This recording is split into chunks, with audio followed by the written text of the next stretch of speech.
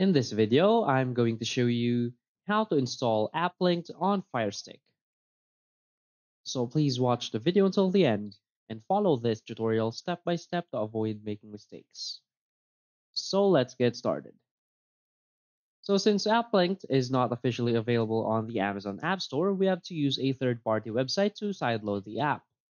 So now select the Find button on the Firestick home screen. Now click the search bar. Now enter downloader. So when you see downloader in the suggestions lists, scroll down and select it.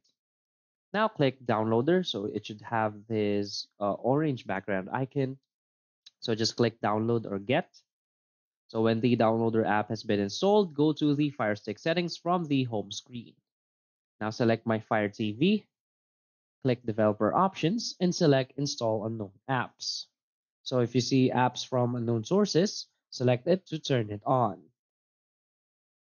You may ignore the next step. Now click on the downloader app to turn it on. And next is we want to launch downloader and click the input box that says enter a URL. Now enter applink.store in the box and click go. Now wait for the website to load.